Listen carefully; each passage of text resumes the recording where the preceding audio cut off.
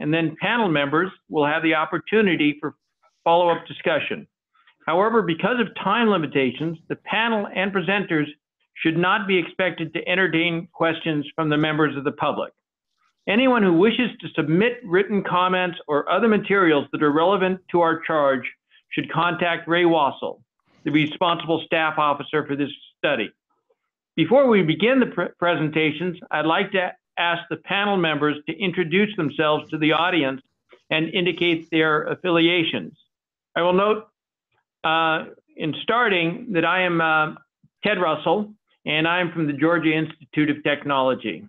And I'm going to call on the other members of the panel alphabetically. And so if you'd introduce yourself with your affiliations, that would be, that'd be great.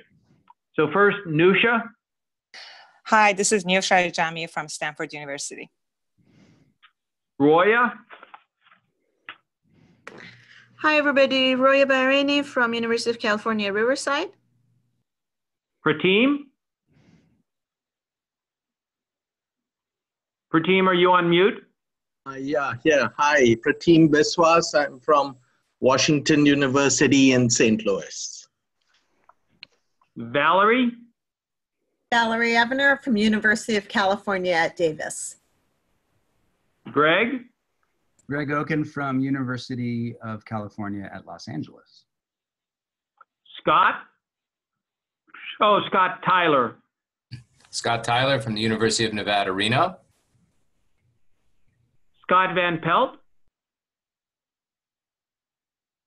Scott, are you on mute? Do we have him on yet? We may not have him on yet. And Venki, I know you're on. Akula Venkatram from University of California, Riverside. So Scott, we see you on your name on there. I just saw a message that I was unmuted by the host. So I'm Scott very Van good. Pelt, USDA Agriculture Research Service. Very good. Thank you all. Our first speaker today is Ken Richmond. He is a senior managing consultant with RamBoll, and he led the air quality modeling that was done for the 2016 Owens Valley PM State Implementation Plan. So with that, I'm going to turn it over to Ken, and I trust you all can see his slides. What? 30 minutes. Oh.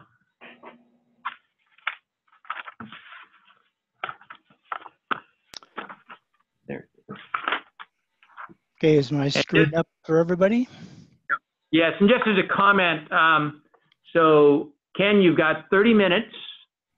Good luck. And well, do try to stay to that. And then we've got 15 minutes for Q&A. Okay. My name's Ken Richmond. I work for RamBoll. Myself and my colleagues have been doing some modeling for the district since the early 1990s. And my presentation will provide a little bit of an overview of some of the previous studies, but mainly focus on the 2016 modeling approach. And we'll leave it for some questions at the end. I have I have like 40 something slides, so I'll be going pretty fast, and I won't be talking about everything that's on every slide, but so it can serve as kind of a reference material as well as just an outline for the presentation.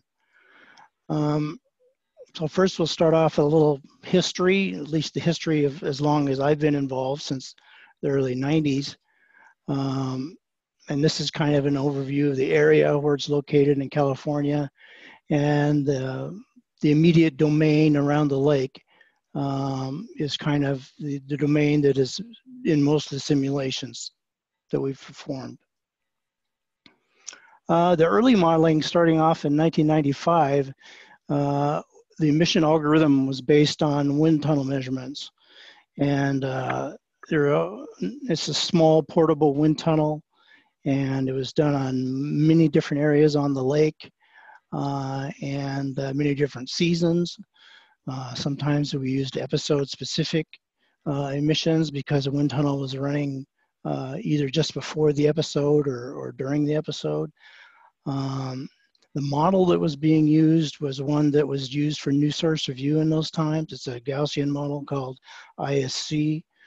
And the region, even though it's 30 by 50 kilometers in size, we divided the lake up into regions, and each region had a meteorological station and sources in it, and all the regions were modeled separately.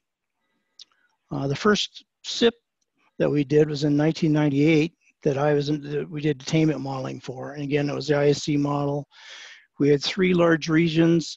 The regions were emitting uniformly. In other words, there was no intermittent source. The sources were all emitting according to a wind speed algorithm that was based on the wind tunnel measurements. But the fit to the wind speed versus PM10 was a kind of a fit of the average. It wasn't a fit of the maximum emissions. And there was 2 years of meteorology that were used. And following that initial SIP effort, the ARB and the EPA and DWP made some recommendations for how we can improve the SIP modeling. And one of the things was, instead of using these large uniformly emitting areas, use sand motion measurements on the lake bed as a surrogate for emissions. And that would help to better temporally and spatially resolve the emissions. And if you're going to be modeling a large domain like that, instead of dividing it up, use a model that can have 3D meteorology and can look in spatial and temporal changes in time. And the one we selected and have used ever since is the CalPUF modeling system. And the concept of this is the kind of a picture of the concept that drives the emissions, or what's assumed is that the PM10 emissions are driven by saltating sand or sandblasting. And we measure that with a Sensit and a Cox sand catcher. And that's a surrogate for our PM10 emission rate, with having a unit like this within each of our emitting areas. And here's the basic algorithm, the journal articles that you could look up, and if you don't have them, I could send them to you. But basically, just the PM10 flux is equal some constant times the sand flux, the horizontal sand flux, as measured by the Sensit and Cox sand catcher. And then there's a large part of the analysis is determining what this K factor might be. This is a typical sand flux monitoring site with the Cox sand catcher, and this is the Sensit, and then all the data is telemetered in real time back to Keeler or anywhere.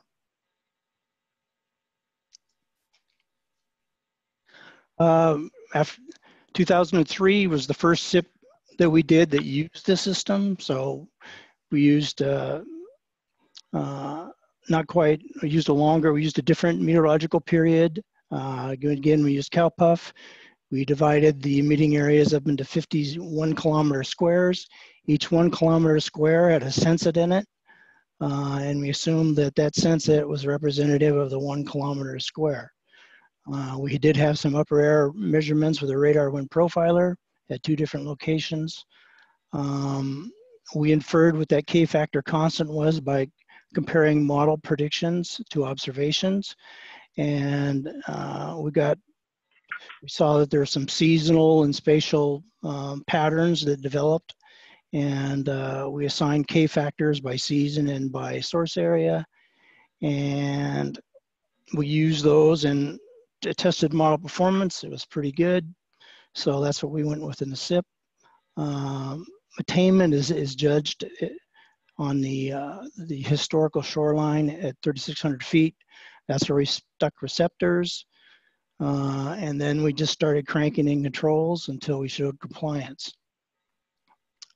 And we used a background of 20. So only the on-lake sources were modeled, and the background was 20. And this kind of shows you the source configuration, showing you the larger areas on the lake where the TOMs and met sites were. And this is just a depiction of how the sources are divided up and simulated by CalPUF. 2008 came after that. We did not attain the standard, so we had to do this again. More areas were emitting than were, more areas became erosive than were simulated in a 2003 SIP. And again, not all the controls are in place. So again, we weren't showing attainment. So we did another attainment modeling analysis. This again used CalPUF, but it used a 5-year meteorological data set. It used assumptions about the upper level winds based on our analysis of the radar wind profiler data, which was discontinued in 2004. Again, we had spatially variable K factors that varied by season. Instead of square areas for the 2008 SIP, we had irregular source areas that were based on GPS or remote looking at cameras. And so they were meant to represent the actual outline of the source area. And in CalPUF, those irregular source areas were divided up into squares and modeled as square area sources. And there were 4 different configurations used during the 5-year period. Again, we used a background of 20, so only on-lake sources and a background of 20 were used to assess compliance. The Keeler Dunes were not included in the simulations for the 2008 SIP. Again, compliance was assessed by comparing predictions at the 3,600-foot shoreline. The areas that were already controlled were assumed to be excluded. They were assumed to be 100% controlled, and the new areas, depending on what kind of control measure was being projected for them, might have ranged from 99%, which were the BACM areas, to something less than that for some of the other areas. And this just kind of shows you 2008, what the network was of measurements for MET and the TOMs. This shows you early on in the 5 years what the configuration of the sensets look like, and which are still kind of conforming to the 1 kilometer grid. And then this shows you later on in the period how we're starting to get away and we're assigning sensets and putting them in places that where the activity was occurring and removing them for areas that were covered by water.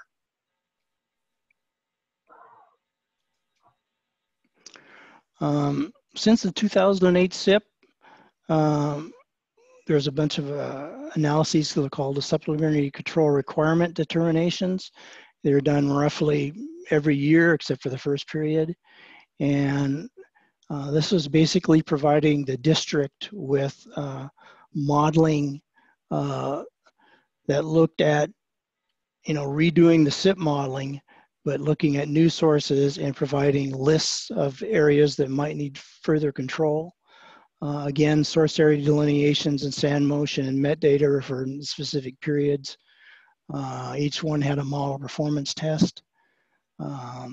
We started collecting 5-minute sand motion and MET data, whereas previously we had hourly data. And we did this a number of different times. And each time we produced a candidate list of areas that the modeling at least suggested might need controls. Then the district used all kinds of other information that they were collecting to put together an order for the DWP to clean up.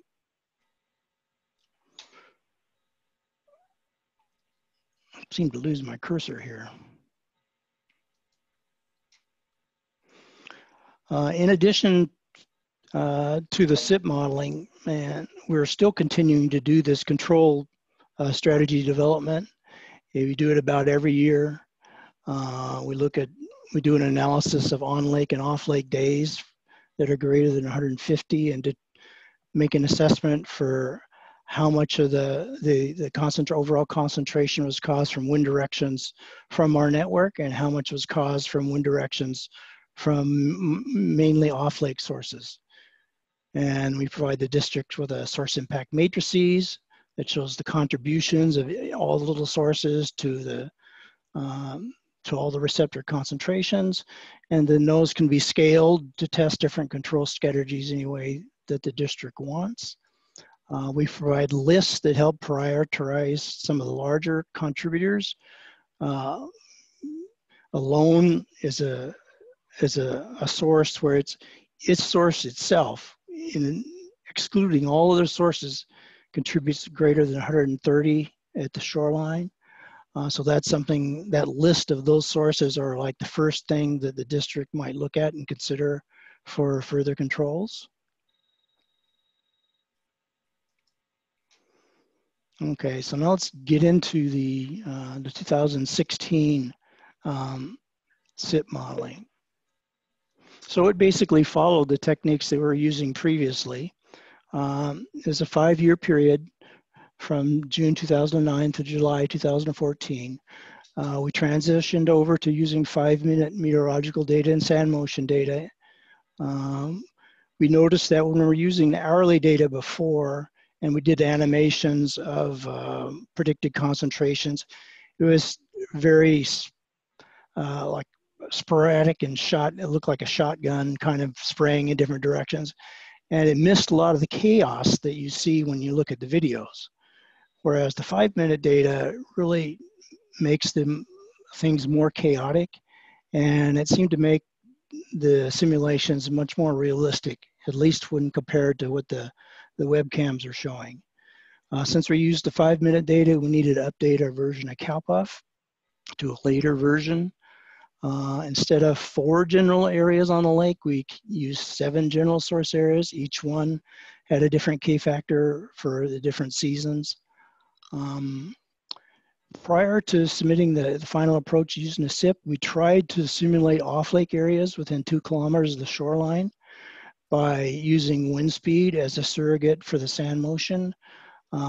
Many of the sand motion sites are well predicted using wind speed, using a model like the Gillette model, which is just, it basically ends up with a cubic relationship with the friction velocity. And, but when we did that, the model tended not to perform as well. In fact, it performed less satisfactory than just using a constant background.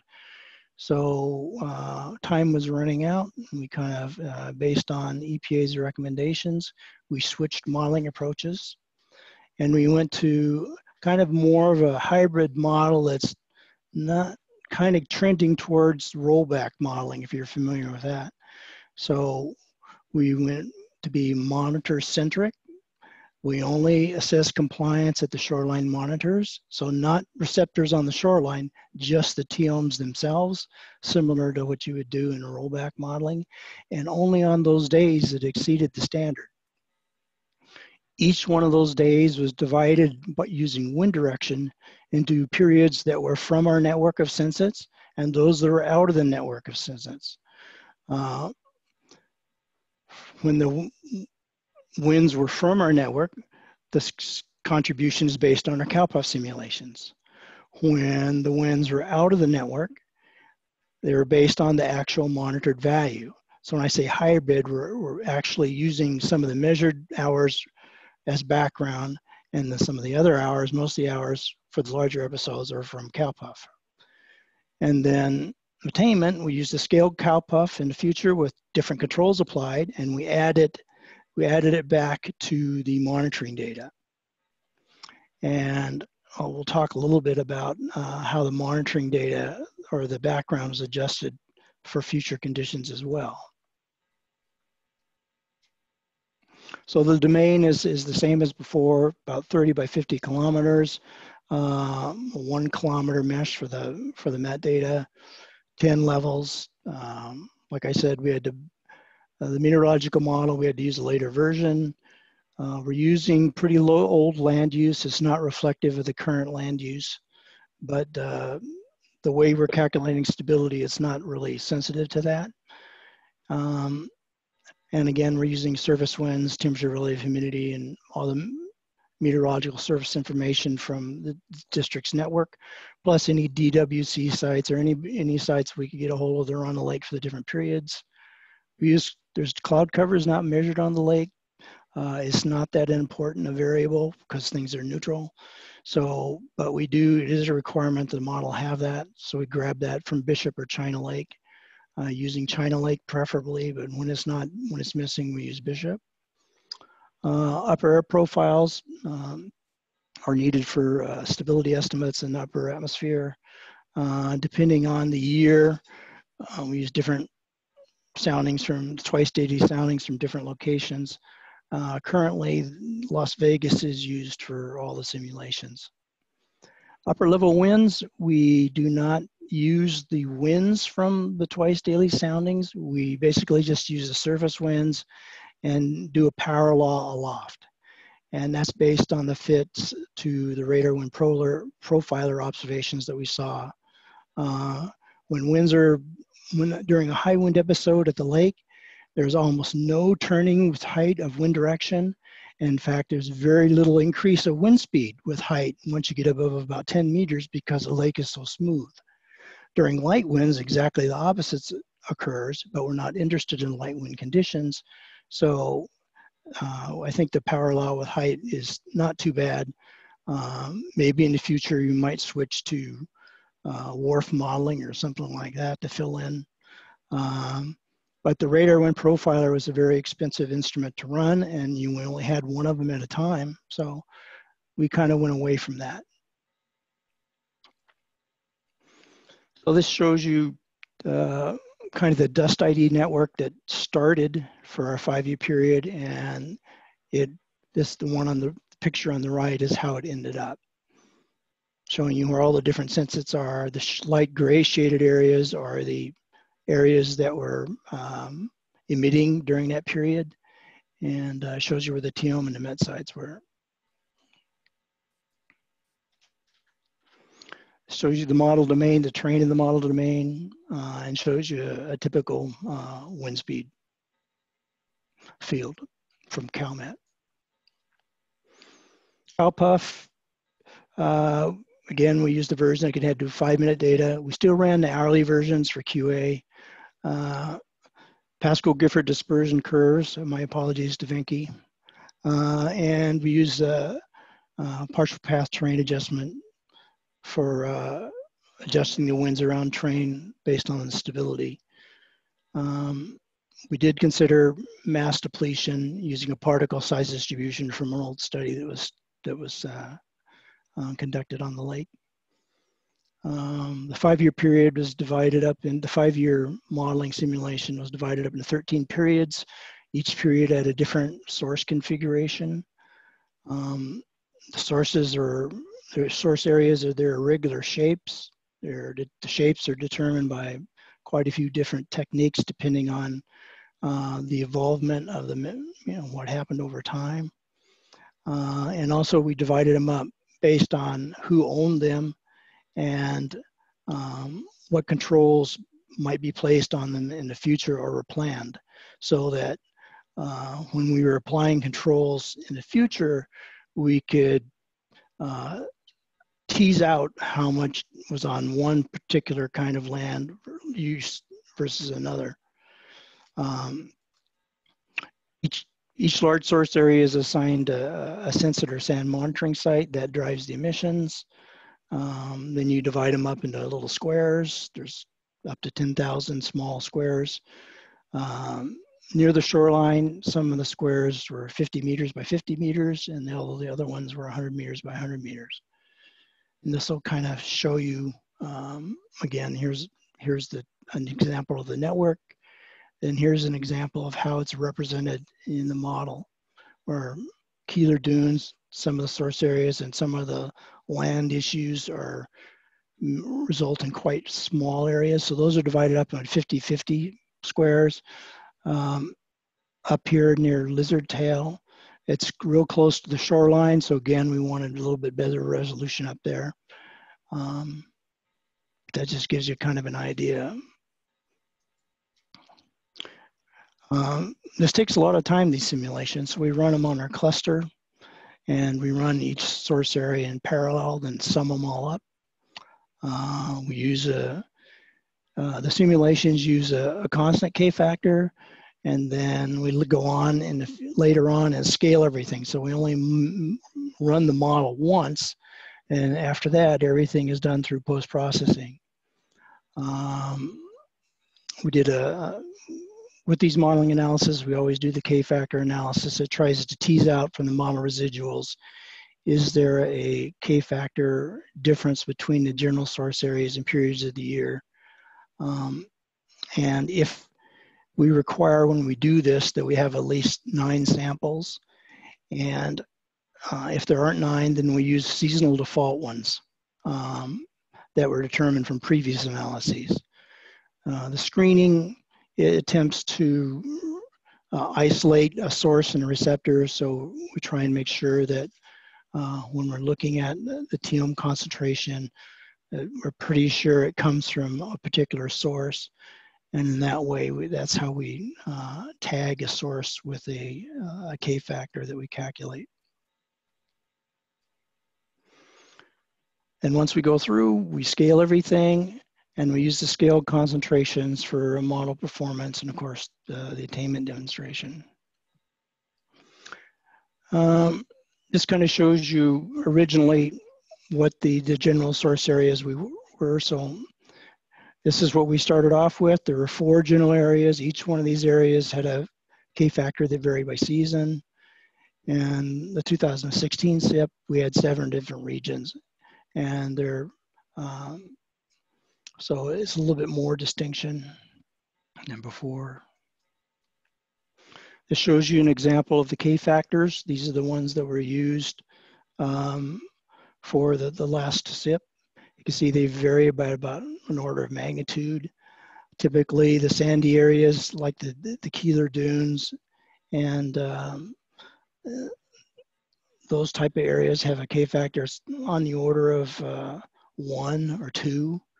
And the lake bed sources tend to be a bit higher. And they tend to be a bit higher in the December through April period. Sometimes when there's a more crusty surface or friable surface, there tends to be more PM10 generated per unit sand motion. So that's why they're a little bit higher, but that's not always true. Model performance. Just some general things we noticed from model performance in the previous modeling. The unpaired in time model performance assessed through QQ plots is pretty good. We're pretty good at coming up with a distribution of the observed concentrations. We're not very good at explaining all the temporal variability in the observations. In other words, paired in time, we don't do as well, nearly as well as we do unpaired in time. The bigger the event, the larger the source area, the better we do. And we also do much better if the resources are close to the edge of the source. So if our trajectories are wrong, then it has less influence on the model predicted concentration. We switched to 5-minute modeling because time steps, because it just looked, the simulations looked more realistic, but it only resulted in slightly better model performance. Same with the trying to tease out more spatial variability in the K-factors, going to 7 areas and updating the K-factors tend to result in slightly better model performance, but not a lot. And overall, just my opinion, the delineation of the source areas and sand motion, those assumptions are way more important than the K-factors or the dispersion model. It's how you initially characterize the sources, what their outlines are, and what sensate sand motion you assign to that area. Those tend to drive the results more than the dispersion model and more than our assumptions about PM10 to sand motion constants. We'll talk a little bit about the hybrid model performance. we pair data, separate out the exceedances greater than 150 into an in-network, out-of-network component. CalPUF prediction comes to the outer network component based on the wind direction at the TOM. Remember, we're only looking at the TOM concentrations, and the TOMs, each one has a meteorological station right next to it. And then the outer network concentration is the actual observed concentration for that hour. Some of the statistical measures we always use, we do QQ plots, log-log scatter diagrams, geometric correlation coefficients. We've done geometric mean, geometric scatter, all kinds of different measures.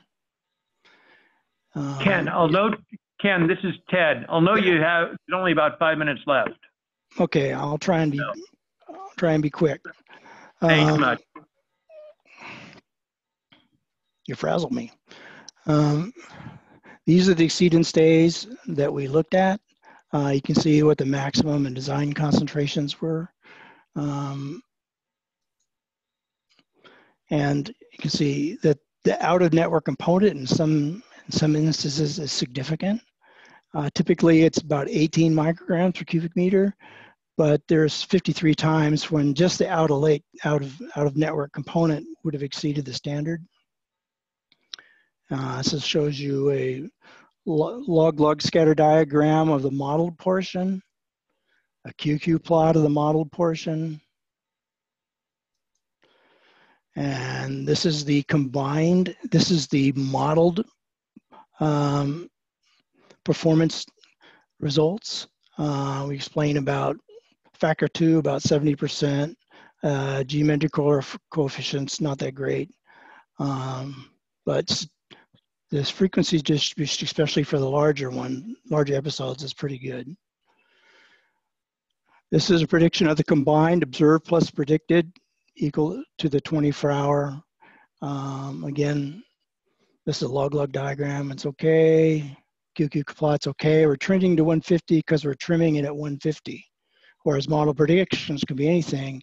The observations, by their nature, have to be at least greater than 150. And when you look at the paired statistics, it's quite a bit better.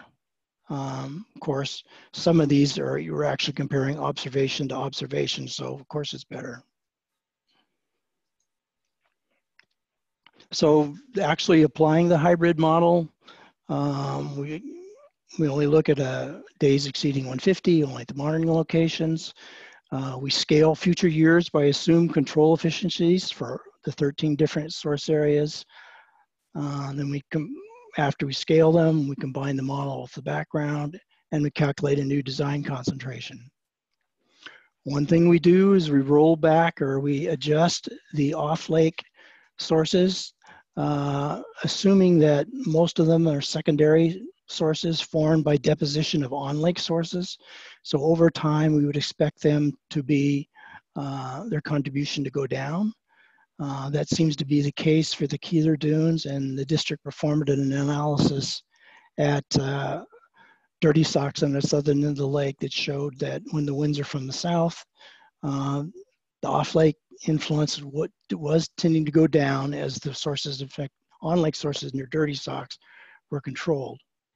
But this is a big assumption in the attainment demonstration. This shows you the control efficiencies by year for the different areas.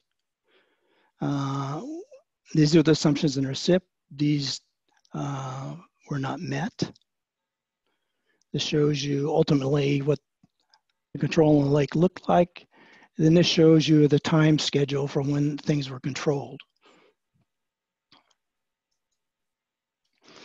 And if you apply all that, this is what's in the SIP as the path to attainment. It shows we would attain the standard about the end of 2017. Lizard tail is the one at the north. It had the highest concentrations to begin with, and also the controls in it were implemented at the last. And this just shows that graphically. So, why didn't we attain the standard? That's what the model said. Part of it was that we didn't expect that we would show attainment. the EPA required that we show attainment or they wouldn't accept the SIP. So we designed a modeling approach that would try and satisfy their minimum requirements by only looking at the monitored exceedances, only looking at the TM locations, not everywhere, and then using this rollback of the off-lake sources using a half-life of about 3 years. So after 2015, 3 years later, the off-lake part that was influencing the TOM would be reduced by about a half after 3 years. So, so that's quite a big assumption. And so 3 years is probably too long for that decay. Also, probably some of the off-lake areas influencing the TOMs are not deposition from previous on-lake sources. They could be lots of different things. They could be a flash flood deposit or whatever. And most importantly, the on-lake controls that we assumed were not finished when we assumed they would be finished. For example, the Keeler Dunes, we assumed would be 95% controlled by the end of 2015. And not all ordered areas that were controlled ended up having 99% control implemented when we assumed. And there are issues with culturally sensitive areas and ownership issues and lots of different things that came into it that delayed the implementation and delayed the position of, just delayed things for more than what was assumed in the SIP. So that's where we are now. Sorry that was so fast. Oh, no, thank you. And it's right on time. So very good. So with that, what I want to do is open it up for questions from the panel. And we're going to not go with the hand raising or whatever that in the Zoom.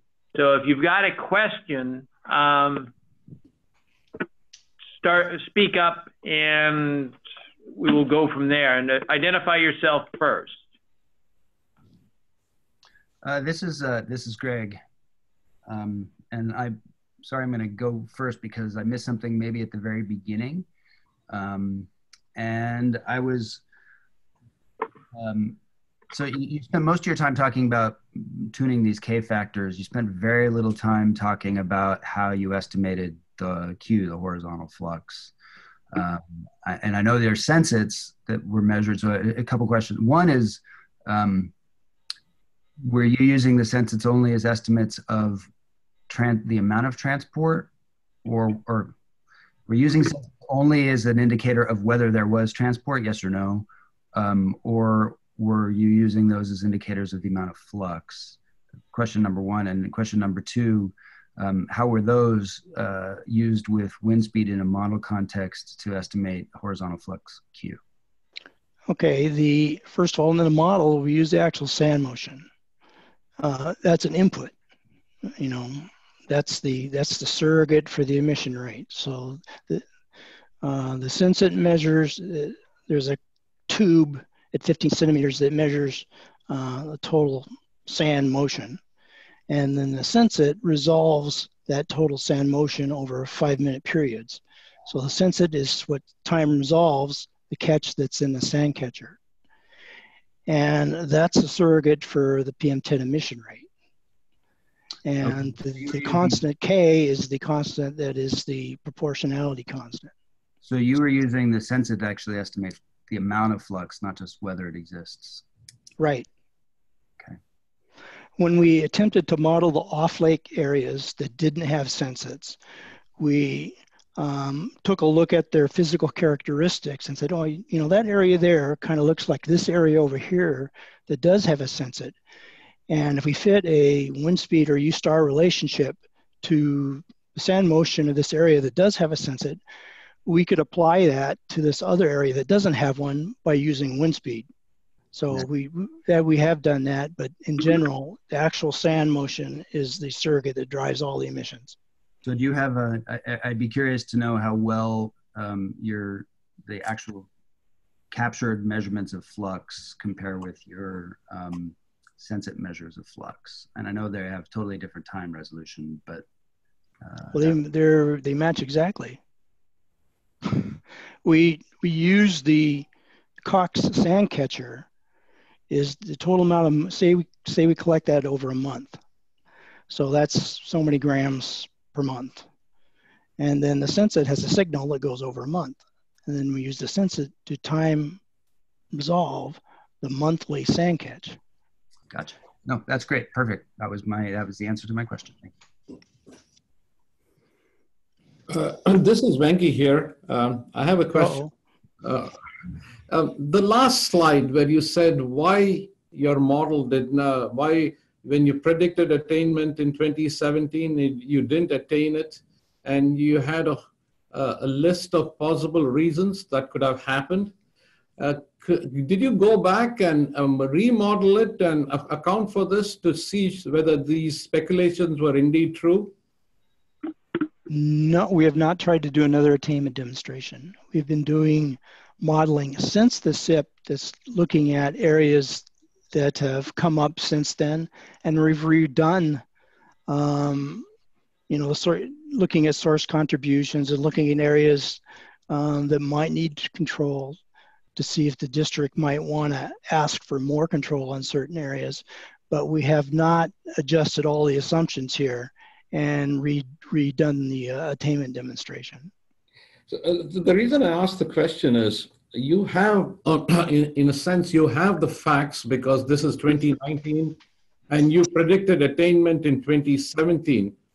Wouldn't it be reasonable to go back and plug in all the mistakes, or at least correct all the mistakes you made, and indeed showed that if you had all these inputs, you would have actually attained, you would have predicted the correct concentration in 2017? That sounds reasonable to me. We just haven't done that. Then how do I guess we're waiting for the next SIP. The reason I ask the question is then how do we believe that you can predict the future when you haven't even predicted the past? Well, we have predicted the past. We've predicted the past. We've simulated what was observed during a 5-year period. But you're saying that we could go back and redo this and see how we did. Well, first of all, we won't have the same meteorology, but yeah, I mean, I think it's a worthwhile analysis to try and revise these assumptions and see if the results are more in line with what actually occurred. Correct. Yeah. To me, it would seem that would be natural because obviously model predictions and observations don't compare perfectly, but you had a whole list of things that could have contributed to the predictions being off in 2017. For example, the level of control you said was supposed to be 95%, but I suppose you do know what it was in kilodunes dunes right now. And you had assumptions about lake secondary sources and things like that, which in principle you could account for and show that you actually, if you had these facts in hindsight, you could have predicted what happened in 2017. Yes, we could do that. And just along those lines, this is Ted Russell. I know between 2016 and 2017 is when you get a tremendous amount of control simulated.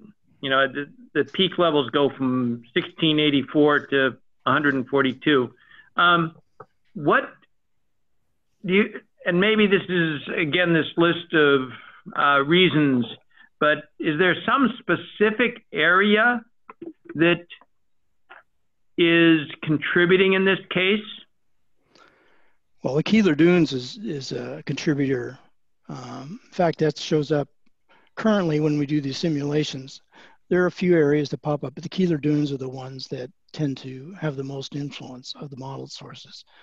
But, so what you could say is happening is between 2016 and 2017 is that you have a tremendous amount of, you have controls on Keeler Dunes simulated, but those controls did not actually occur. Right. And so is that just from your observation and your having done it, would that be the primary causes right now between those? That it's the lack of control on Keeler Dunes? Well, in other areas as well. I mean, the district can go more towards your question about why the control areas did not meet 99% and what was the cause of the delay. But the Keeler Dunes aren't the only ones that didn't meet the controls that were assumed. There are other areas. There are land ownership issues that delayed implementation of some of the controls. Some of the controls contain culturally sensitive areas that delayed things. And maybe I'm just looking for your guidance on this, is that from the calculations you've done so far, you would have an idea how much is being contributed by each of the source areas. We have that, yes. In fact, we have it for the actual periods that were modeled. And and so after the SIP, we've still been modeling using the MET data for those periods, not just the 5 years in the SIP. We've done this modeling analysis about every year. Will we redo it? I give them a list of source contributions, and then the district takes a look at, if this one were controlled by what it's supposed to be controlled, then everything would be okay. But yeah, we give them a source contributions for periods after the SIP, so they can see that, if they would have been controlled on time, or usually it's, well, we're going to control this source in about a year, so we're not going to worry about this source right here. But this other one is not in our network of future controls. Maybe we ought to consider putting this one in the network as well. But yeah, we give them source contributions for each year that you can test different controls to see what would be needed to attain the standard for that year. This is Neosha Jami. Just full disclosure, I'm not an atmospheric scientist, so my question might be a little off. But have you done a test to see how your model performs depending on the year? If you have a dry year or a wet year, does it respond differently during those years, or you don't even have a sort of a climatic or hydrological parameters in your modeling? Not really. We haven't. I mean, like I tried to mention, is the larger the activity, the more the activity, the better the model does. The more intermittent and smaller the sources is, the poorer we do. If that's tied into some soil moisture trend, I'm not sure. That usually things are more active counterintuitively after it's rained and you had a cold winter. Then the next spring things tend to be real active, whereas in the summer, it's dry, the temperatures have gone up, the crust sets in, there's no activity. So I think the soil moisture and things like that, the trends more affect the emissions. And unfortunately, we've never been able to predict that other than very general terms. Like we can't simulate soil moisture or have not been able to, or the K factors. It'd be ideal if we didn't have to infer the K factors from the measurements. If we could predict this constant based on some soil moisture or chemistry model of the soil, or a chemistry model of the crust or something like that. But we've never been able to do that. And sorry, just like why, or is it because of limited data availability, or is it because that's not part of your mandate to do that kind of modeling? Or because you don't have partners who do that? I'm just trying to clarify how that has not been incorporated. I guess we've never really, we've kind of throw it in the too hard basket. So, and I think way back when I think somebody tried it in the 1990s,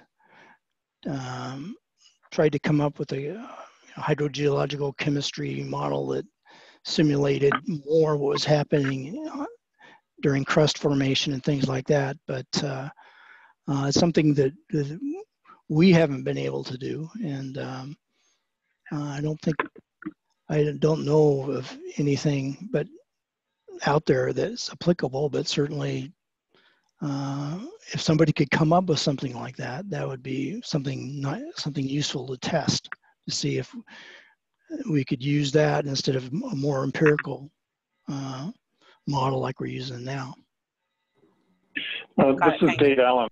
If I could follow up on the off-lake sources that you have up on the screen right now, you cite two different possibilities. One is a longer decay time scale of deposition from on-lake sources, and then second, potentially other off-lake sources. Do you have a sense of which of these is likely the stronger effect for the off-lake sources, or if we don't have a sense of which is more important, is there a way of trying to get at that question by either data collection or modeling?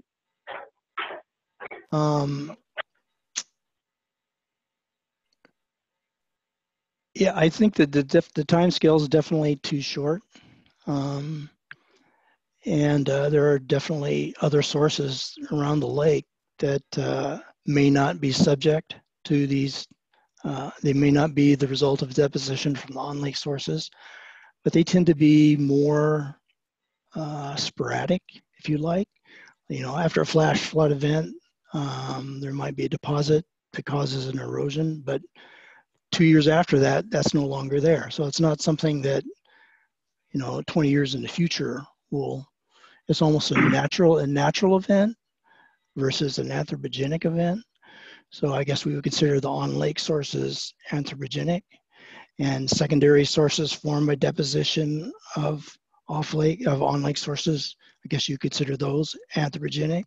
So the SIP is meant to consider anthropogenic sources. When we've modeled the background before or attempted to model it, we never show attainment, because close to any fugitive dust source, natural or man-made, if you're real close to it, you get real high concentrations. So I think the focus of the SIP modeling is kind of like the first step.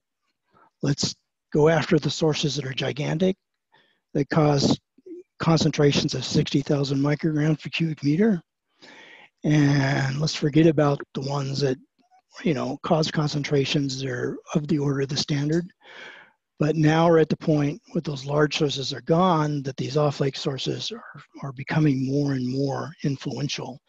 And at some point, I think we should probably take a stab at actually modeling the off-lake sources, all of them. It's just the undertaking is pretty big to do that. Yeah, just to comment along those lines, Ken, this is Scott Van Pelt, and that is we see exceedances in areas where there are not dry lake beds or agricultural operations going on. So I think maybe seeing the effect of some of those off-source areas. Yeah, when there's a regional event, it's coming from the north, some of the sources are, 50, 100 kilometers away, and you just see a dust cloud coming down the valley. So it's pretty hard to put that in a SIP modeling unless you try and model a gigantic region. So we tend to consider those, quote, exceptional events and exclude a natural acceptable event from consideration of the modeling. Ken, this is Scott Tyler. Maybe a question I have on bullet point 3 again too is what does the topography or the terrain or the surface roughness look like in these areas where you're saying that the time scale for removal of on-lake sources to off-lake sources is too short? There's kind of a bench that goes around if you look at the topography of the lake, right next to the, I guess where the road is or the historical shoreline, there's kind of a bench that goes around the lake, and the surface roughness length on that bench is about 0.1 centimeters. So that's about 10 times rougher than the on-lake sources. And then, of course, once you get multiple kilometers off the lake, you're into the Sierras on the west side, you're into the White Mountains, the Coastal Mountains on the other side, you're starting to get, large-scale vegetation, and then it, surface roughness goes way up. Yeah, but I guess my question is that these, under bullet point 3 here, or the third one, these are sources, these are unvegetated areas still. These are not scrub brush or anything like that. They're unvegetated. They have sporadic brush, but not it's not like a playa, but the density of the vegetation is pretty sparse in a lot of the areas. Okay, all right. Yeah, and we'll see more next week. One last question, because we're going to have to move on. This is Venki. One last question is, if the level of control was close to 99%, 99%, wouldn't rollback modeling be better than CalFBUF modeling? Yeah. But it's just, you have to figure out what source to apply the 99% to. Yeah, but let's assume that whenever you had control, it was close to perfect. Of course, that's an assumption. Then all you have to do is just basically say, use rollback modeling and make that proportional to the level of control over the lake, correct? Right. Okay, so yeah, that was my question. I mean, we are doing a lot of complicated modeling, but in principle, the single most important thing is the level of control and of course the measured concentrations, which will tell you how to do the rollback. Right. I mean, we could fix control of the lake. You just fill the lake up. Exactly. So the point, I mean, I have a million questions, but obviously there's no time. And you're correct, is that we have to move on. So our next speaker is Grace Holder, and we practiced ahead of time. So Grace, can you bring up your screen?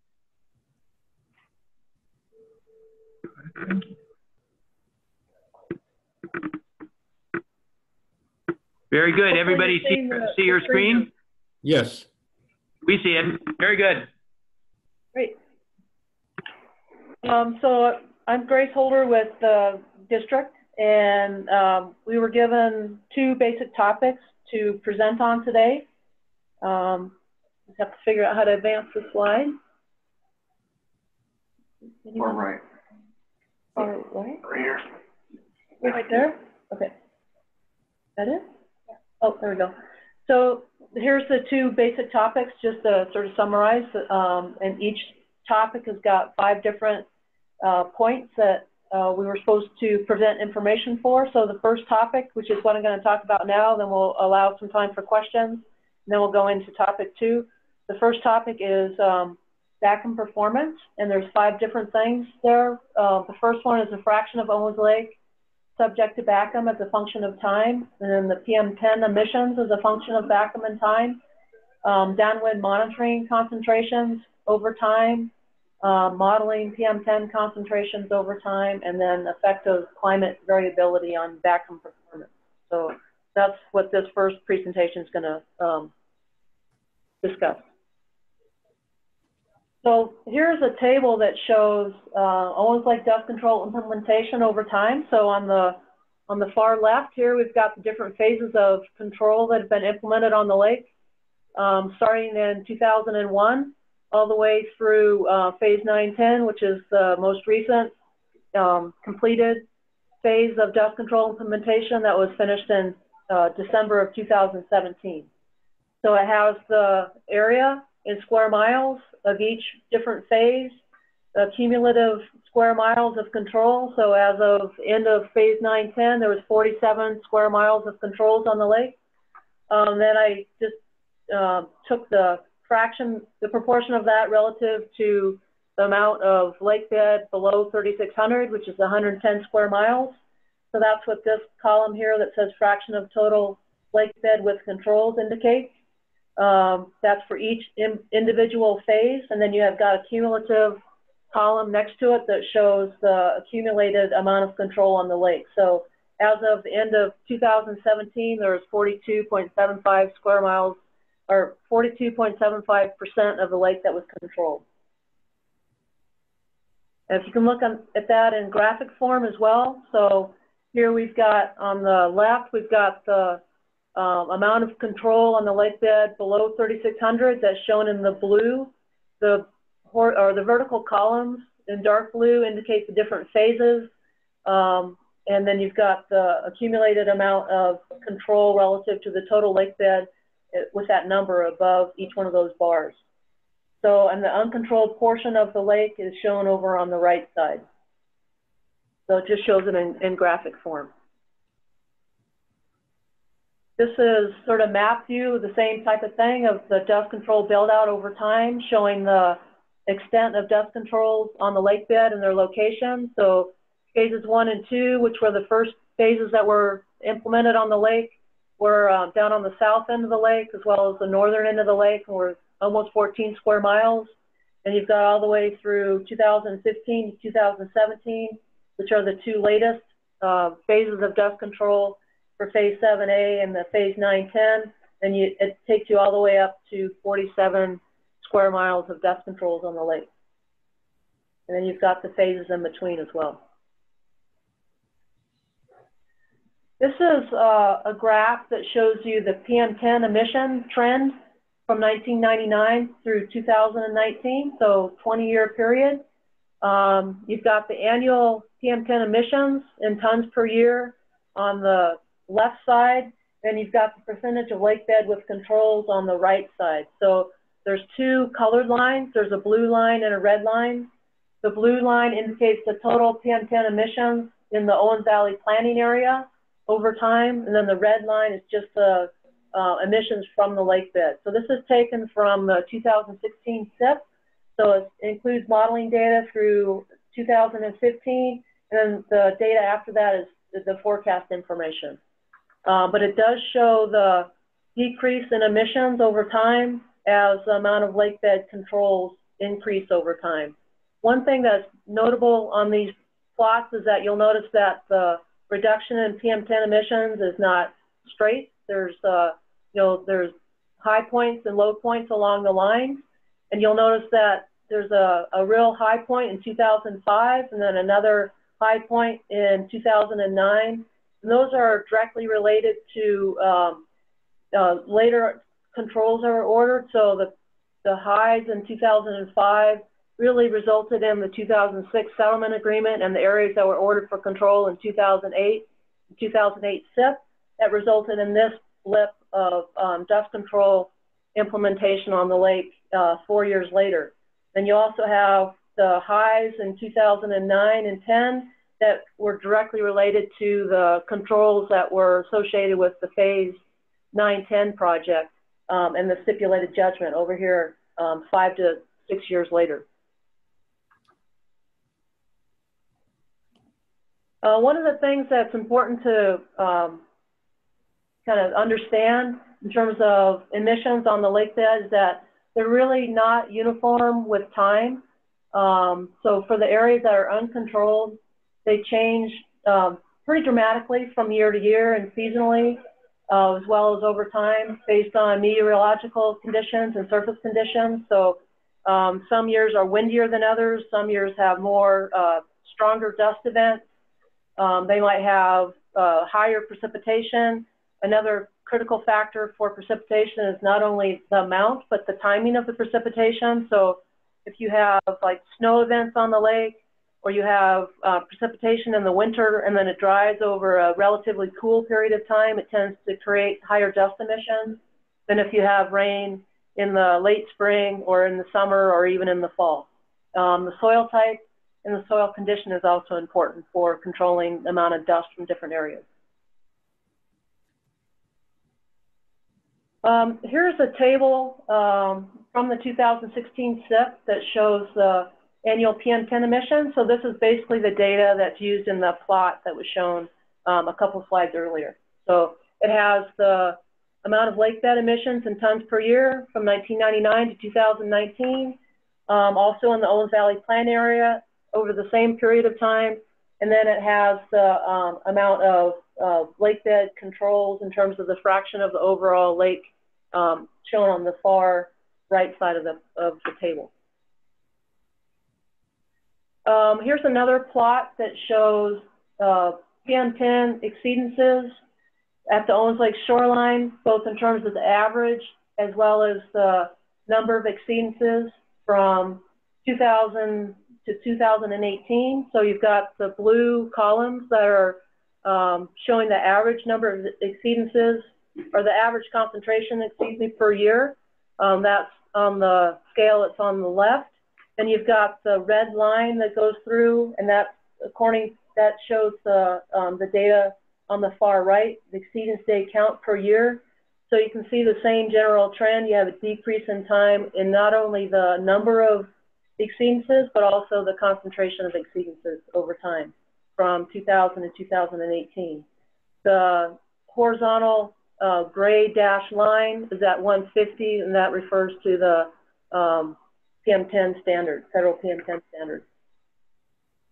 One noticeable thing here is that in 2018, there was only 8 exceedance days at the shoreline at some of our monitoring stations. Another way to look at it, sorry, it doesn't seem to show the numbers on the plot, it just says cell range, but I think you can still get an idea of what this is supposed to tell you. The cell range just gives you the year. This dot down here with the black highlight around it is 2018. This, I think, was 2001.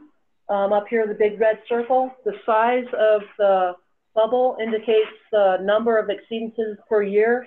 This was, I believe, 42 in 2001, and we go down to 8 in 2018. And you can see there is some variability in terms of the size, and I think hopefully in the copies that you received, you should be able to see the years and the numbers that refer to each one of these bubbles. So the average exceedance is on the bottom scale, and then on the vertical scale is the maximum exceedance. So the maximum exceedance in 2001 was about 14,000, and then the average for that same time was like 1,200 something.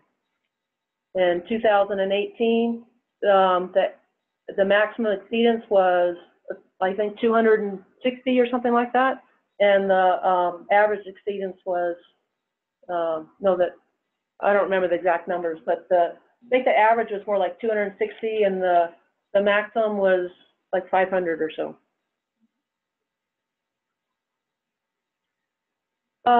This shows a map of the main monitoring sites that we have around the lake on the shoreline areas and in the local communities. So there's 5 sites that are highlighted on the map, and those are ones that I'm going to show data for. We have a relatively long set of records from those particular sites, so they show the trend over time better than some of the other sites.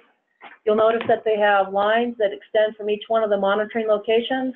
Those refer to the wind direction screens that indicate whether the data from that particular site has impacts from the on-lake, so from the Owens Lake area, or from the off-lake direction. And so the wind direction screens are shown up in the table up in the upper right. So we're going to start in the north and then work our way around to the south. So we'll start in Lone Pine. So here's a trend map or the trend plot from Lone Pine from 1995 to 2018. This is not one of the sites that show our highest impacts, although early on in the record we have had significant number of exceedances of the PM10 standard in the Lone Pine community, and it has gone down over time, so now it's below the standard of 1. And then you also have, so the 3-year average for all of the data is shown in gray, and then we have the yellow, which is from the lake, or from,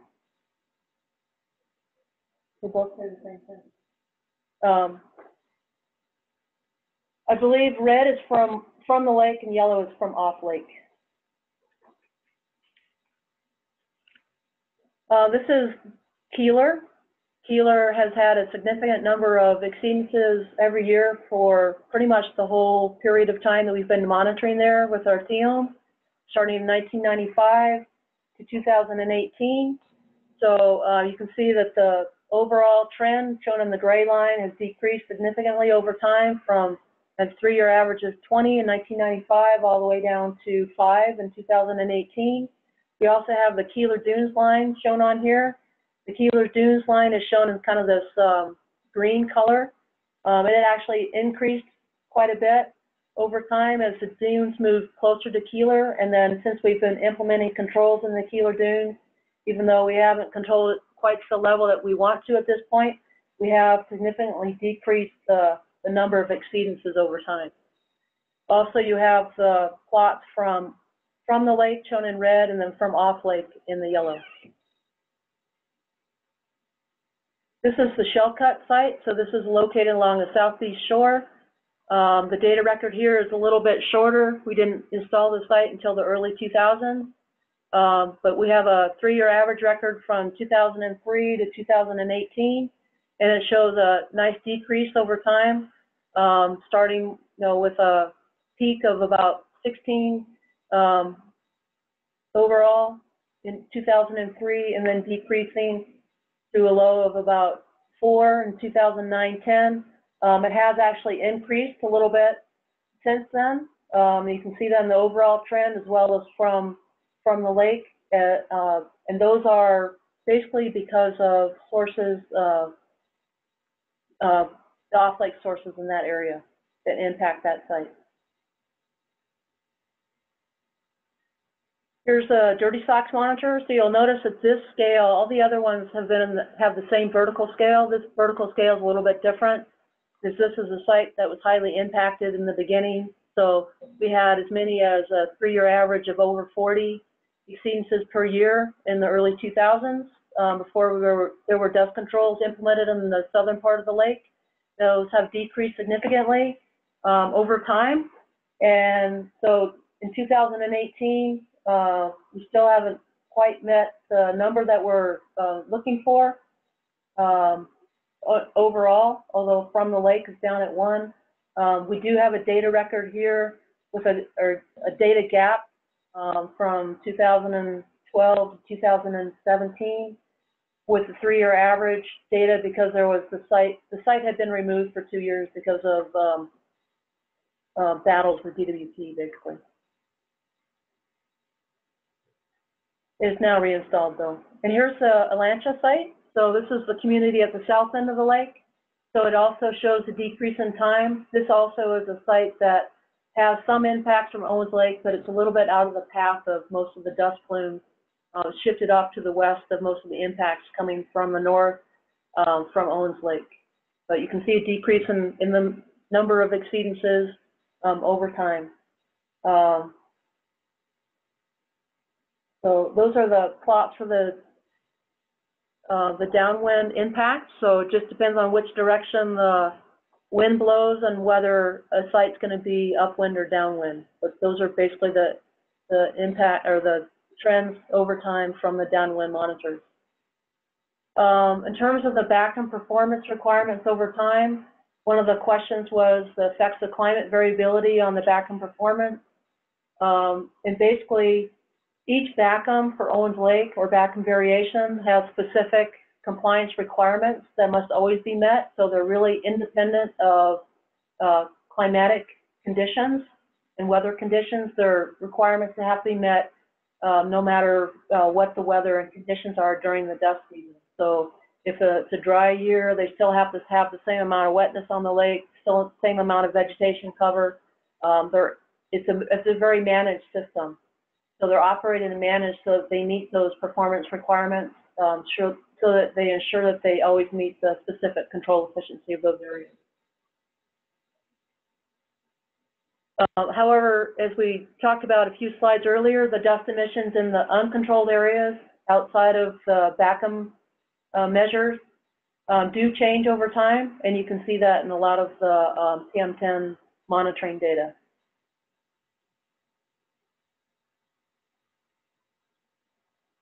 This is a table that shows some of the BACM performance requirements for each of the different BACM measures. So we've got shallow flooding, managed vegetation, and gravel blanket as the 3 BACM measures. There's some variations for the BACM for shallow flooding, the dynamic water management, which allows for a shorter dust control season. The brine and the tillage are 2 variations that allow for other measures to be implemented, but with a shallow flooding backup. And then you've got the column here that says compliance requirements that goes over the different specific requirements for each one of the areas that they have to meet. So like for shallow flooding, the main thing that they have to, DWP has to meet for meeting compliance in the shallow flood areas is they have to meet the wetness targets. So we monitor the amount of wetness that cover each one of those areas on a every 8-day basis when the Landsat imagery goes over. So the last column gives you the frequency, and then you have the different things that are monitored on a regular basis to ensure that they meet the performance requirements.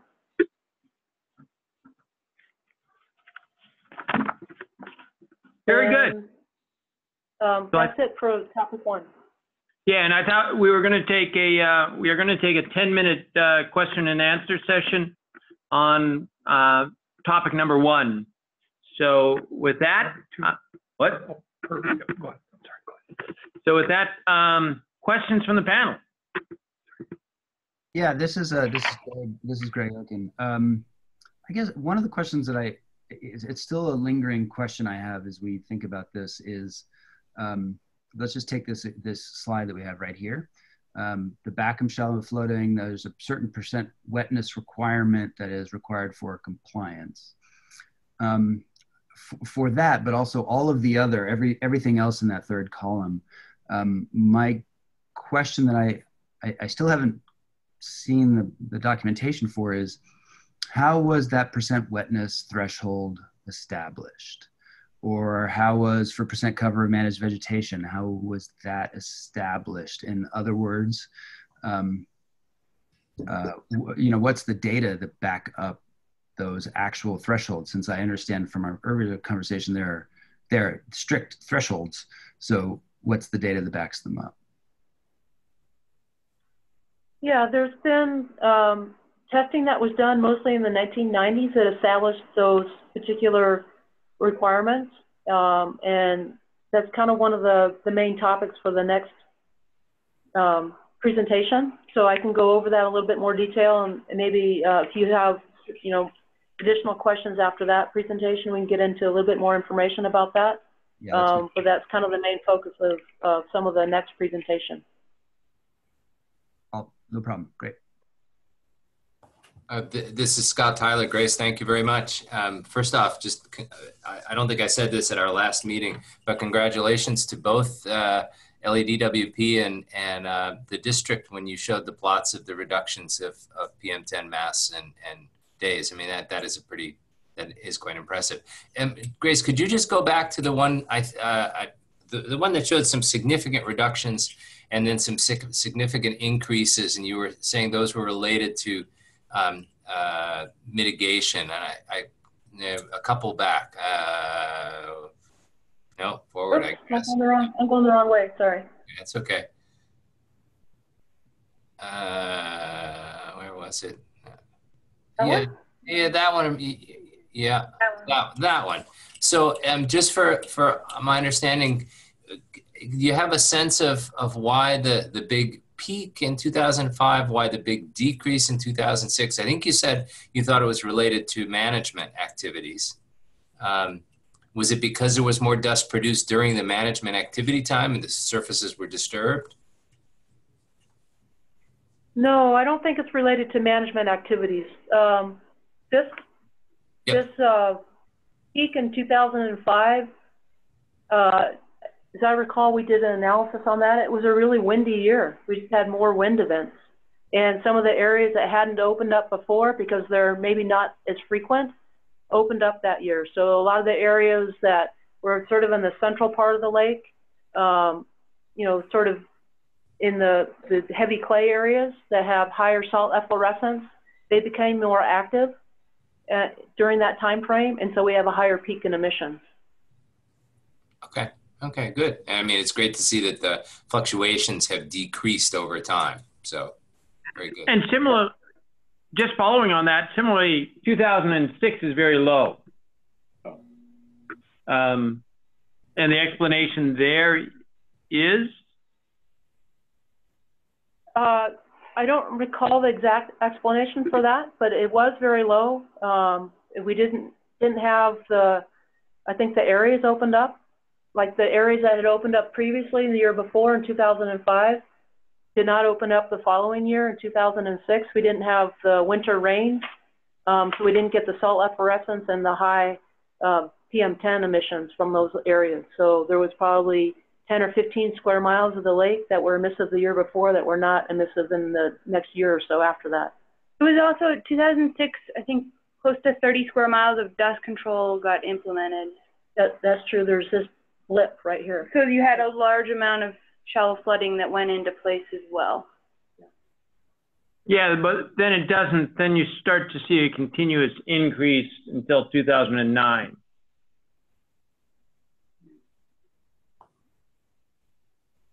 Yeah, I mean, there's no single factor, right, to some of these trends. Okay. This is Venki here. I have a more basic question. One is, how were these emissions estimated?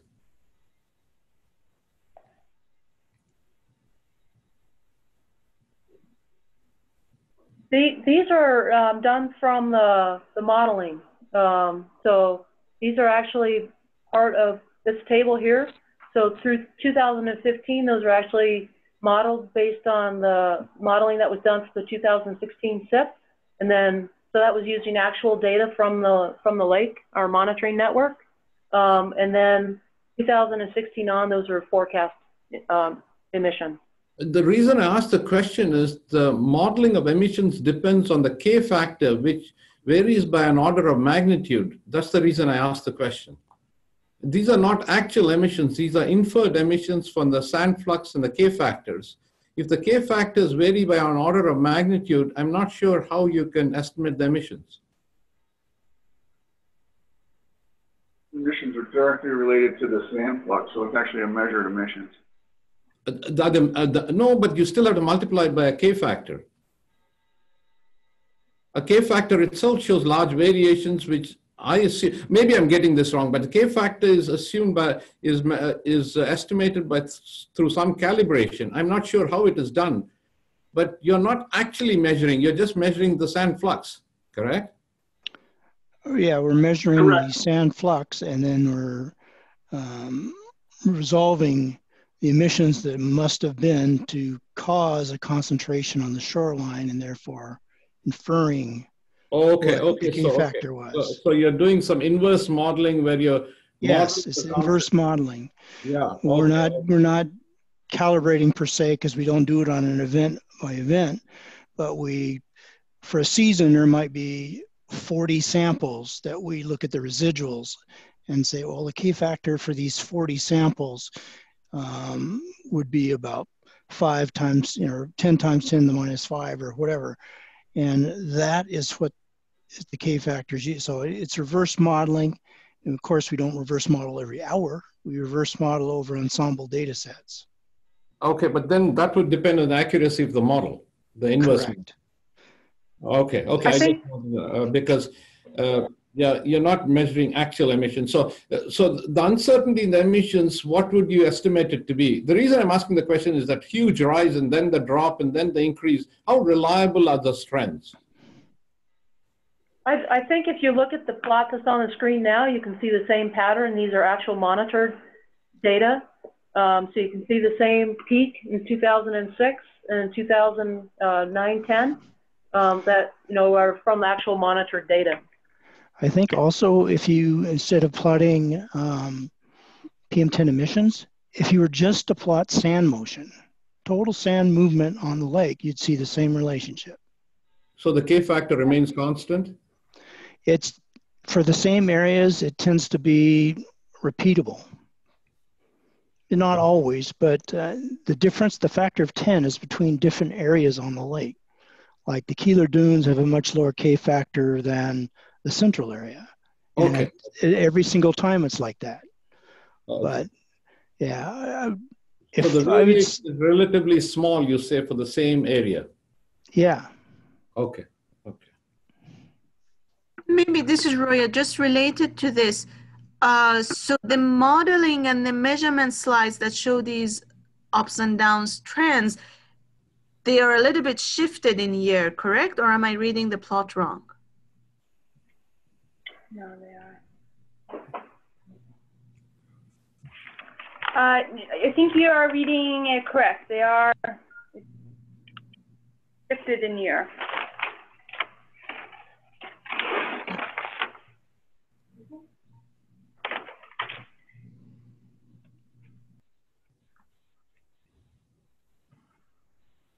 Oh, I think if you look at this is year end. So that would be, so all the data from 2000 and, all the data for 2005 would be plotted here.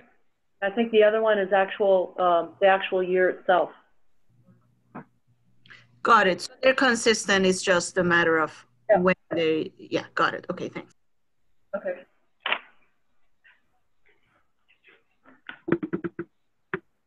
Other questions from the panel? This is Venki here. I will let the other panel members ask questions because I don't want to ask too many here. Sounds like you're on. Okay, yeah. What explains the trend in exceedances? I noticed you haven't plotted the actual average concentration at the monitors. You plotted the number of exceedances. At some points, the exceedances decrease, and some points, the exceedances almost constant. What explains that trend? Are you referring to the graph of the individual monitors? Several graphs you showed at different monitors. Some monitors showed decrease in exceedances, substantial decrease, and some sort of show almost the same number of exceedances year after year. Yeah, let me get back to the map here. Oh. Sorry, I seem to have trouble with my arrows. So if you look at a map showing the location of the different monitors, I think the position of the monitor affects that quite a bit. So like Lone Pine and Alancha are going to be more constant over time, just because they're out of the path of most of the dust impacts from the lake. So Okay. Lone Pine, for instance, when there's a south wind, most of the dust impacts, they might impact Lone Pine some, but most of the main path of the dust plume goes to the east of Lone Pine. Same thing with Alancha. For a northwest wind that's coming down the valley, Alancha will be kind of off to the side and won't get the direct impact from the lake. So I think a lot of the trends that you see in those plots are a reflection of the location of the monitor. So then the follow-up question is then, can the model explain the strength, the number of exceedances? Can the CalPUF model explain this sort of exceedance trend at the different monitors? Because in principle, it should be able to, correct? It does a pretty good job of predicting which location should exceed, have the highest number of exceedances. I see. So you can predict the trend then? Yes. Okay. At some point, I'd like to see that. And I hate to cut us off, but I think we do have to move forward. There will be potentially some additional time at the end so we can revisit some of these questions. But let's go and move to the second part of Grace's talk, looking at BACM testing and assessment. All right, so we've already sort of gone over the three different BACM measures. So we have shallow flooding, managed vegetation, and gravel. Those are the three currently approved BACMs for Owens Lake. If we just go over a timeline of the BACM development, The first BACM were identified in 1994 for Owens Lake in the 1994 BACM SIP. It actually identified 3 BACMs that were shallow flooding, vegetation, and riparian corridors. Further investigation on the riparian corridors determined that those were kind of an infeasible measure. And so in the 1997-1998 SIP that designated BACMs for Owens Lake, there were 3 that were different from the 1994. So 2 of them were the same with shallow flooding and managed vegetation, but gravel was determined to be a BACM, the 3rd BACM rather than the riparian corridors. So the 1997-1998 really established the 3 current BACMs that we have for Owens Lake. There's been some modifications since that point in time. In 2003, the official procedure for developing new or modified BACM was established and approved in the 2003 SIP. And then 2011 was the first actual modification of one of the BACMs, and that was for managed vegetation. And that was approved by the district governing board, and that modified managed vegetation. It reduced the amount of cover that was needed and then added a spatial requirement rather than being uniform over the whole area. It allowed for some variability in the distribution over the control area. 2013, there were some modifications made to reduce the thickness of the gravel. So it didn't have to be the 4 inches anymore. It had a provision for reduced thickness gravel. It also allowed for brine shallow flooding. And that was through the 2013 SIP amendment and the 2013 stipulated order of abatement. And then the most recent modifications to BACM have been in the 2016 SIP that allowed up to 48 plant species. So before that, it was just the 1 species of saltgrass that was allowed for dust control. Now there's 48 different species that are allowed. It also allowed for the tillage with BACM backup, or the TWB squared, the brine with BACM backup, and the dynamic water management modifications to shallow flooding. So that's sort of a quick timeline overview of BACM and its changes over time for Owens Lake. So going into actual BACM development, so hopefully this answers some of Greg's questions. The main BACM of shallow flooding was established through the North Flood Irrigation Project, the North FIP, which was done in 1994 and 1995. It was actually written up in a very comprehensive report by Hardebeck et al. In 1996. And that was a pretty detailed study that went through and looked at the water cover that was needed to get certain control levels, the sand flux, the PM10 concentrations, the meteorology, the water distribution over the area, a lot of different things that were looked at in that particular study. So that really established sort of the bar for the shallow flood BACM.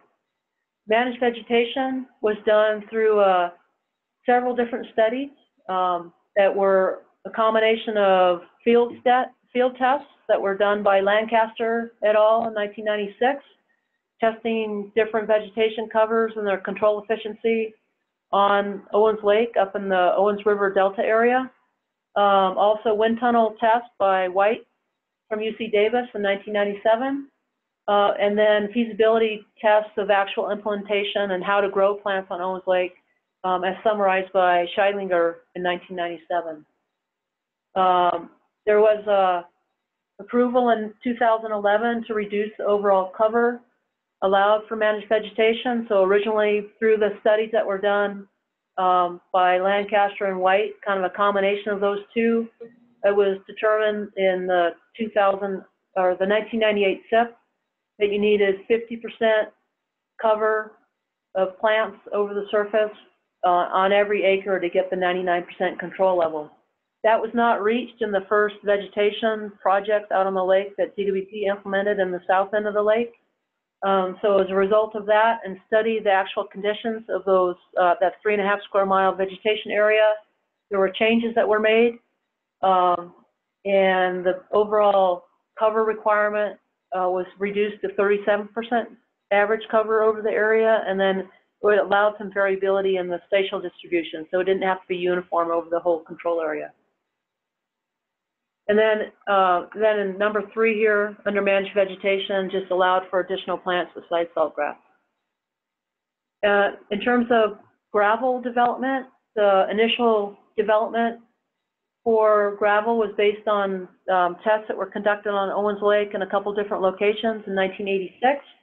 Very small scale, measuring different kinds of gravel, their amount of sorting, as well as their thickness. And that's summarized by Cox in the 1996 reference. And then Ono and Kiesler were looking at gravel in terms of the threshold, the size needed for control in terms of the threshold wind speed on the surface. And then in 2013, with the 2013 SIP amendment, it just allowed for reducing the thickness of gravel from the 4 inches that was established in the initial BACM description to 2 inches, provided they put a geotextile fabric underneath.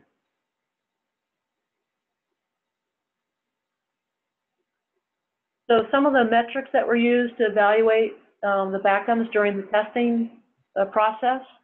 For shallow flooding, PM10 monitoring was conducted in an upwind, downwind from the main wind direction transect through the project. Sand flux was measured using sensets as well as different kinds of sand catchers on the lake. The water cover was measured. Wind tunnel testing was conducted on the surface with a portable wind tunnel that was taken out on the lake bed. We did a lot of hydrologic monitoring and soil monitoring, as well as the meteorology, the wind speed, wind direction that was monitored within the test site. For managed vegetation, things that were monitored and measured are the plant cover, the roughness density, wind speed, sand flux, and PM10 in wind tunnel tests. The actual field tests were too small really to conduct much of the PM10 monitoring in the field. And in the gravel, the metrics that were used were just observations of the surface and whether or not the material infilled with, whether the gravel blanket infilled with material from either underneath or from material that's deposited within from outside, as well as the gravel size and gravel sorting.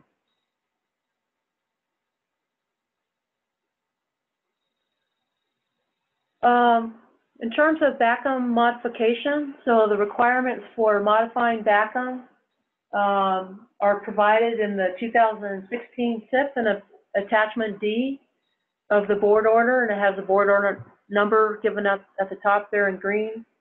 There's really 2 different provisions allowed within the attachment D for modifying BACM. One is making adjustments to existing BACM, whether it's shallow flooding or some kind of non-shallow flooding that would be managed vegetation or gravel, and then research on potential new BACM. So the requirements are for shallow flooding. There's specific provision that allows for a testing of changes to the shallow flood wetness cover curve and the amount of wetness that's needed to get 99% control.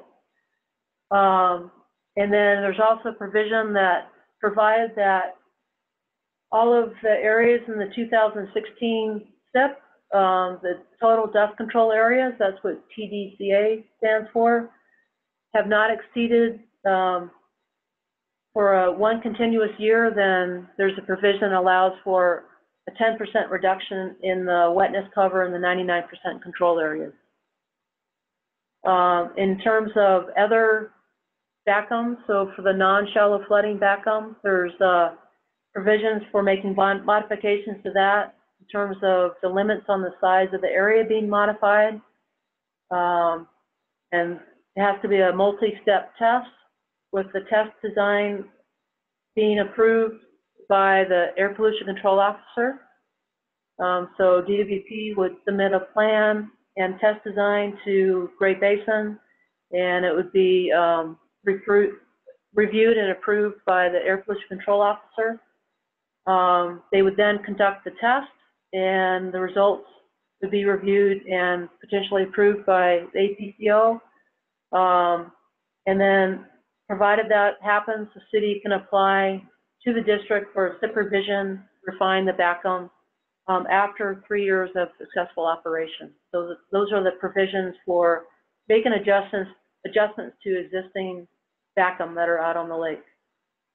Research on potential new BACM includes allowing testing to be done at any time on the lake bed, but it has to be done outside of the total dust control area. So it can't be done within an existing BACM area. It has to have 3 years of testing, and the reason for the 3-year requirement is that there are variable conditions from year to year. So it's thought the 3-year time period would capture the range in variability, whether it's you know, wet, dry, windy, not windy, that type of thing. And then after testing of that, we can apply to the district and the air pollution control officer for a SIP revision to allow for the new BACM measure to be implemented. If it is approved by the district and the ARB, and then it has to be submitted to EPA, before it's actually approved by EPA, if it's approved by the district and CARB, then it can be implemented on only up to a half square mile of new control areas until approval by EPA. Once it's approved by EPA, then it can be used in any of the control areas on the lake.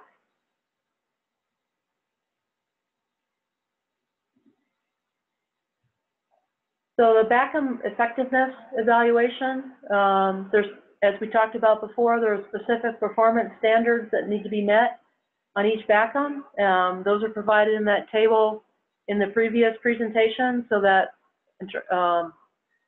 that includes things like percent cover, whether it's wetness cover or plant cover or gravel cover, the crust thickness for the brine areas, the roughness within the TWB squared areas, the sand flux, the amount of sand flux being measured within some of the control areas, especially within the areas that have BACM backup. So that would be the dynamic water management, the TWB squared, or the brine areas. Sand flux is an important criteria that's measured. We also have the dust identification program, or the dust AD program, and the data that's provided from all the monitoring that's done associated with that program that are used to determine emissions from the BACM. So we have monitoring sites within the BACM areas, and that data is input into the model. So that can be used to determine how well the BACMs are performing, as well as other areas on the lake outside of the dust control area. So some of the parameters that are being monitored as part of the Dust ID program include things like wind speed, wind direction, sand flux, PM10, precipitation, surface conditions. We have a whole network of different cameras, as well as people that are on the lake or on the ground that do the dust observations and actually delineate different source areas when they become emissive. And then evaluation of the BACM under conditions that cause emission.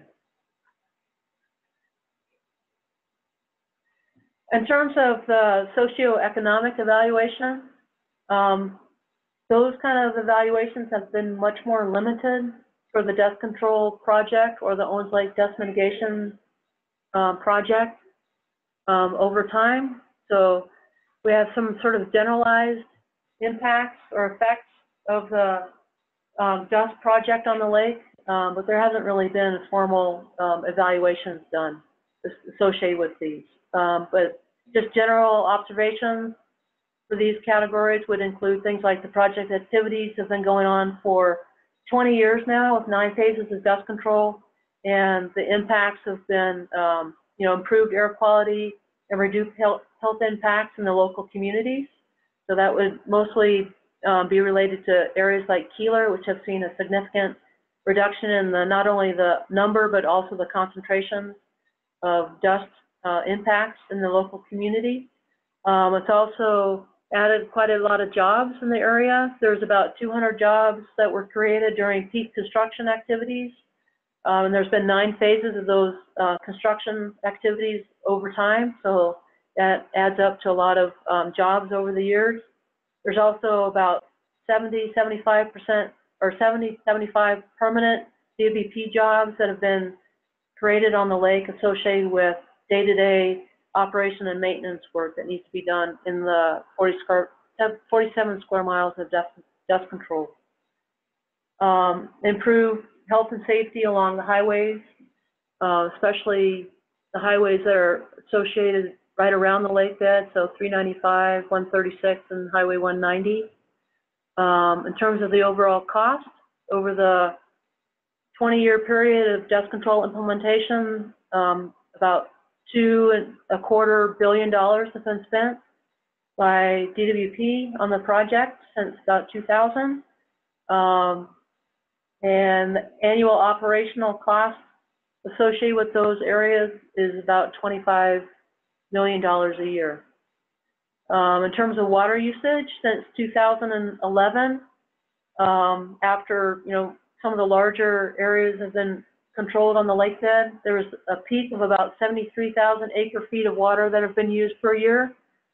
Since then, that's been reduced so that in 2018, through water conservation efforts and just being more efficient in the project, the water usage has dropped to about 60,000 acre-feet per year.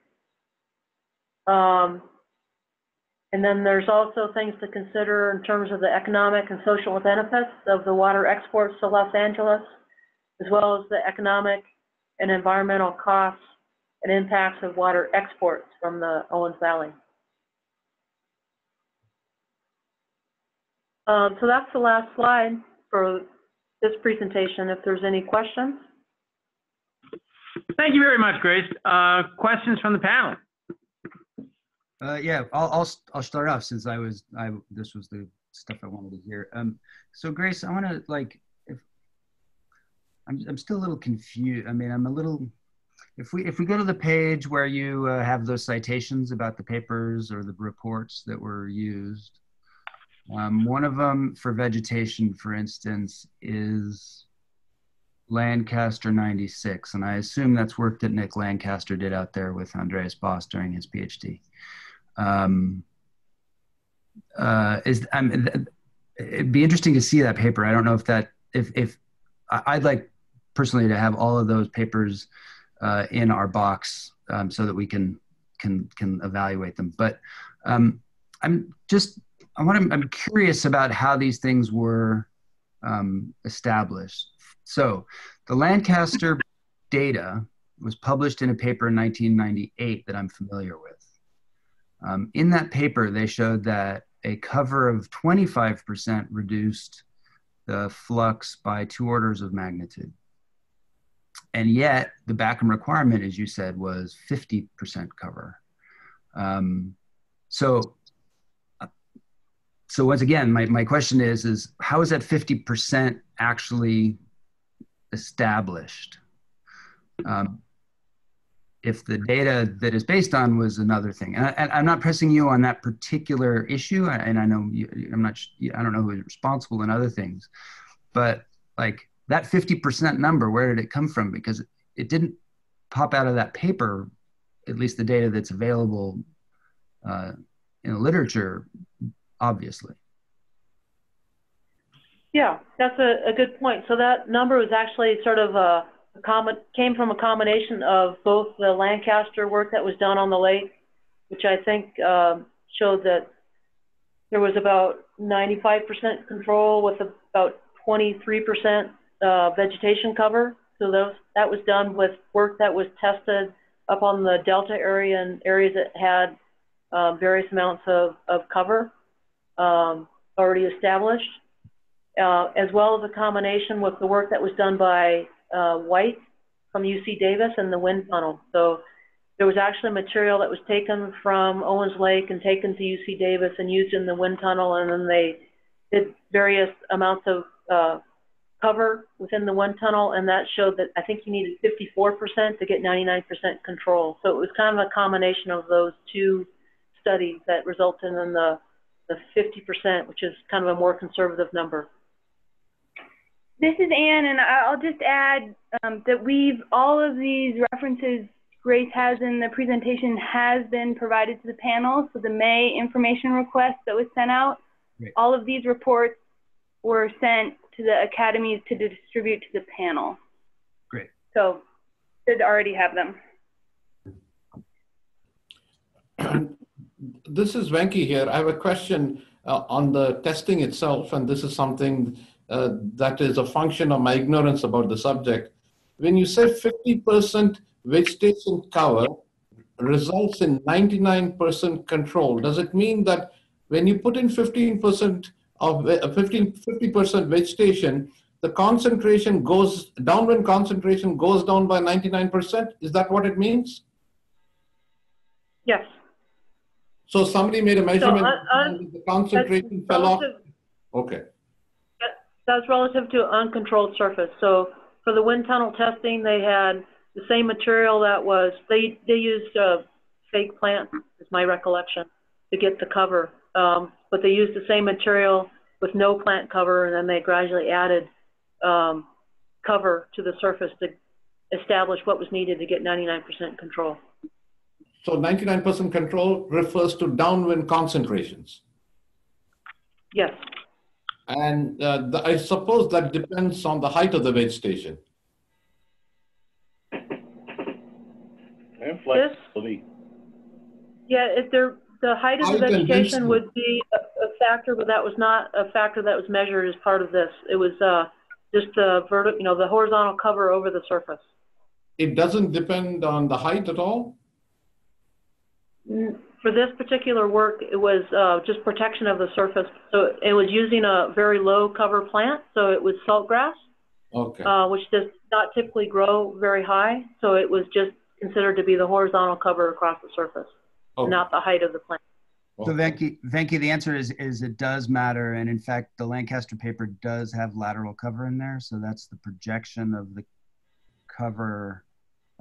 It's basically how much cover is horizontal to the wind per square meter of ground. Okay. And it does matter, and we can talk more about it. But okay.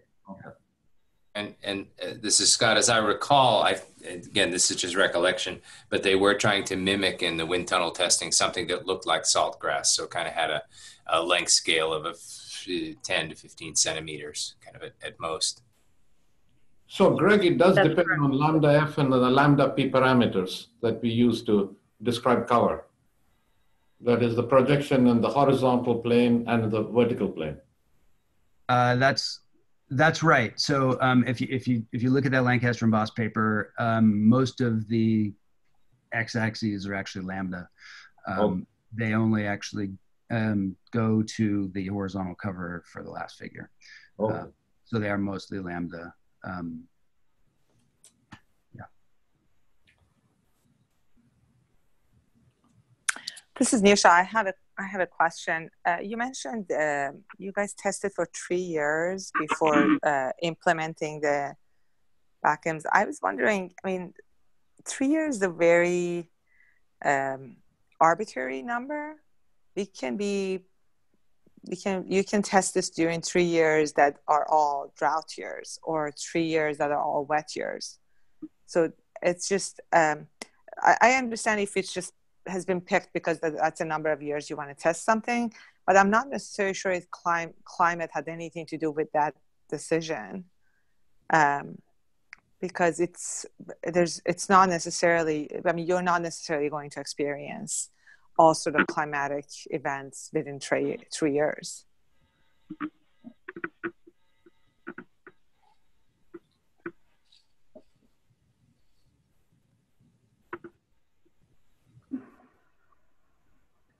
The 3 years may have originated out of a few places. The first is that's the attainment demonstration period. So when the SIP was written and those provisions were put in for approval and development of new BACM, 3 years would allow for that attainment period to not have new BACM testing influence reaching attainment, as well as, it kind of brackets the testing period for LADWP such that they won't feel like the district has this indefinite window. But I think, the district certainly doesn't have to approve a new BACM after 3 years and could require additional testing if they felt like the meteorological conditions weren't representative of typical trends. And this is Scott Tyler. It's also sort of the half-time scale of a typical drought cycle for the central and southern Sierras. So it's high probability of at least catching some of the a wet and dry, but just from a climatic standpoint down there. This is Scott Van Pelt, and I think also what's important is the windiness issue. As we saw on some of the graphs over first presentation, where one year was not windy at all and the following year might be very windy. So in 3 years, you're probably going to catch a windy period. This is Ted. Just our time is about over, so one or two last questions.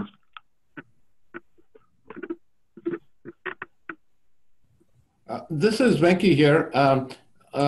Ted, I assume that one of the objectives is to reduce water usage. So what is the preferred backup now? Is it managed vegetation and gravel rather than shallow flooding?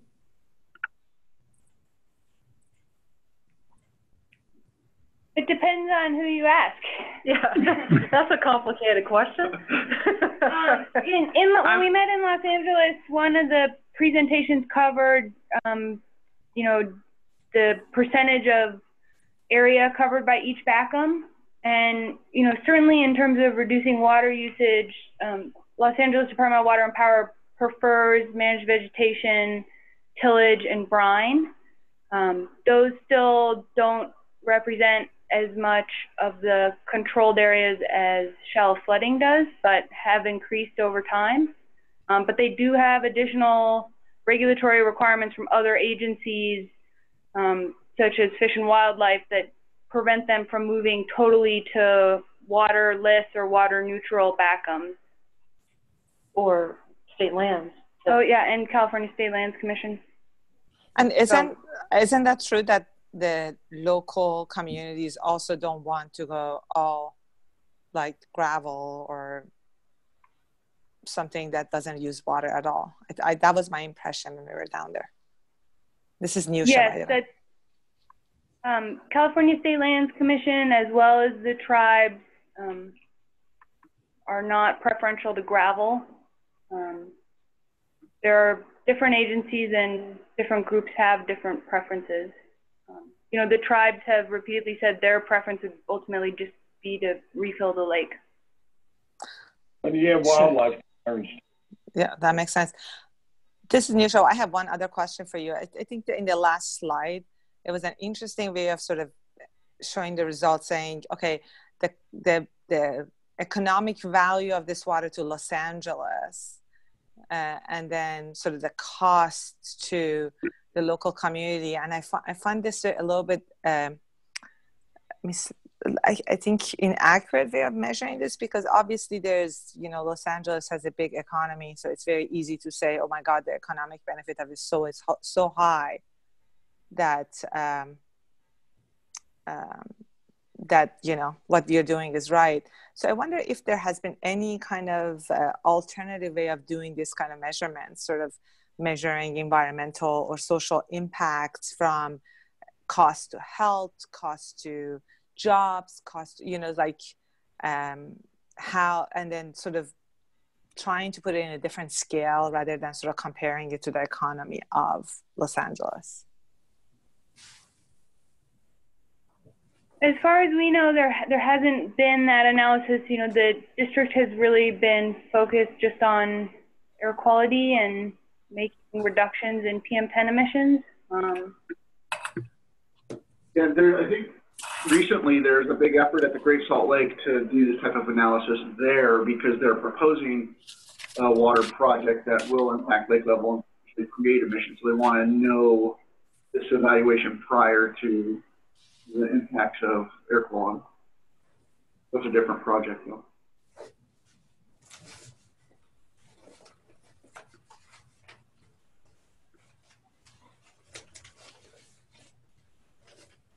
Okay, and with that, I think we we were planning to be done by 8, and it's just a little bit after that now, Eastern time. And so I would like to thank both speakers and everybody else who was able to make it this evening. And we're going to have another session tomorrow evening. So with that, thanks again to everybody involved, and we'll see each other and talk again tomorrow and next week.